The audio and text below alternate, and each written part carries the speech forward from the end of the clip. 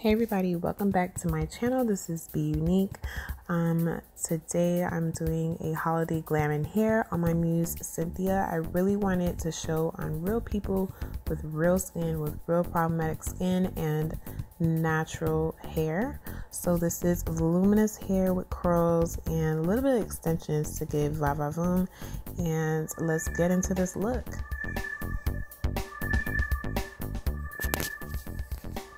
So I'm starting off with Produi Natal's Lavender Moisture Mist, and this helps to keep it natural and fresh, and it helps to really detangle the hair. I'm also using Shea Souffle to seal in that moisture and to add added moisture. So those two products gives natural shine, and I highly suggest that you try it for your hair, your skin, and your body. So just detangling the hair like normal, using a palm control brush, and I'm just blow drying the hair, giving it volume to prep for the extensions that we're going to put in shortly after. So while the hair is setting, we're moving on with foundation. I'm using all black Opal stick foundations. It's medium to full coverage. As you can see, her skin is has a lot of acne or acne scarring, so we are covering up the acne scarring and keeping her skin like. That is the goal. So the orange that you see is a color corrector from LA Girls Pro Conceal. All the products would be listed in the description box. I wanted to show that you can color correct beforehand, but I prefer not to, only because that I have to go back in and reapply the color corrector to cover up spots that might have been taken away by the foundation putting it on secondly. So I normally would put the foundation on first and then go back and color correct whatever is a showing. So this helps me to not use so much product.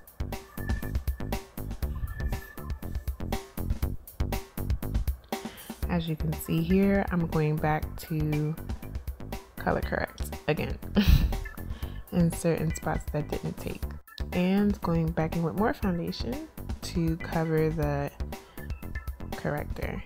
So going in with a beauty blender to move around product that was too much in one area and transfers it over to areas that needs to be covered.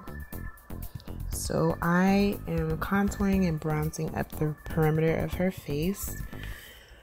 How I choose the color, I just don't randomly choose the color. I use the rest of her body to help me get the tone that I'm looking for her bronzer. And I also do this for the foundation, so that's a good tip, a good free tip. So like normal, you want to contour in the hollows of the cheeks and balance it by contouring the nose area and the jawline. My style of artistry is very natural, so that is what we're going for here. You can always go in with a darker shade with the same tone to intensify that particular contour area.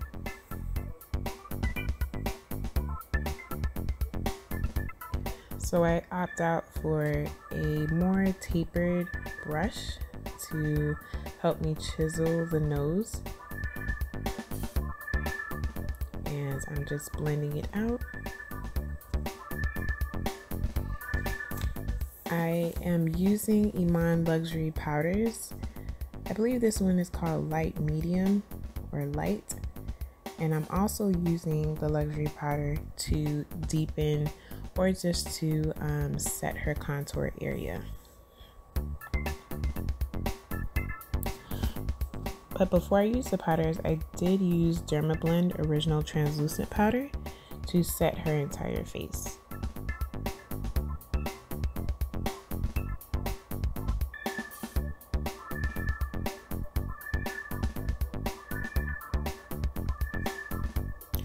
For this skin, you do want to take your time. You want it to be as perfect as you need it to be, and you want it to at least match what she's supposed to look like. So that is what I'm doing here. My favorite, as you can see, is creating beautiful, flawless skin-like skin on anyone. If you have great skin, if you have problematic skin, that is my signature. So I'm using that contour powder from Iman Luxury Powders, and I'm helping to set and chisel the nose further. I like to go into the brow area because you always want to start and end a contoured nose. Like normal, I am just blending out any harsh lines from the contour that we placed down into the foundation.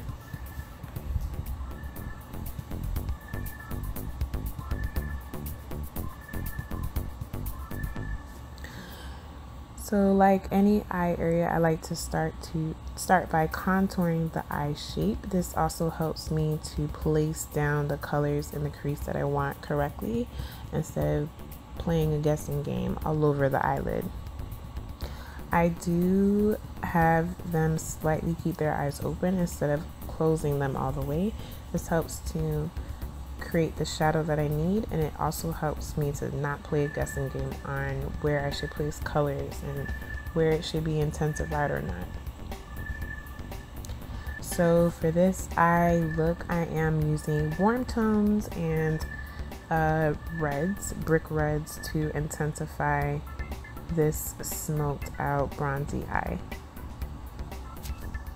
All eyeshadows I'm using today is from the Jacyln Morphe palette, which I am so in love with. One of my students had purchased it for me as a gift, and they're super soft. Like, I was surprised, so I'm really loving it so far.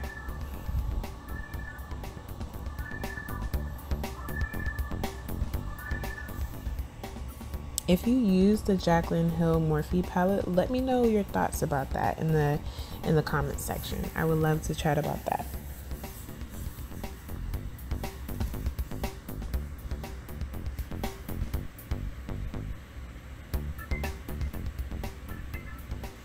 So the key to eyeshadows is to blend, blend, and blend, and blend, and blend away. So take your time and get what you're trying to get with this eyeshadow, and just blend. Have fun with it. So I always focus a lot about skin. This year coming up, I do want to, of course, still focus on skin and master it and everything. I want to play a little bit more with eyeshadows and colors. So I'm excited to grab some more Muses and to get that going.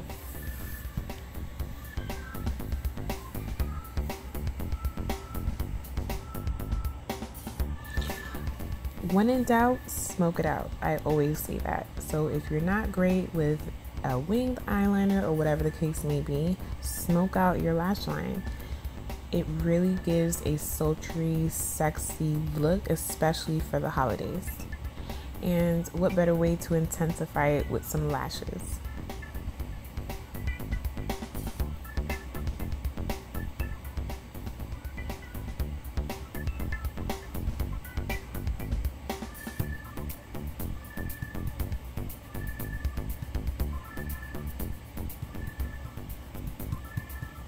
So I felt like the outer corners wasn't as deep as I wanted it to be. So I'm just deepening it up with just like a dark brown color and just really focusing that at the outer V, and helps to bring out and intensify her eyes. So like I said, lashes really brings it out. I am dropping her hair and adding extensions and more curl with a wand to help style the hair. I decided not to do blush because obviously she didn't need it for this look. And that is it. I hope you love this look. Bye.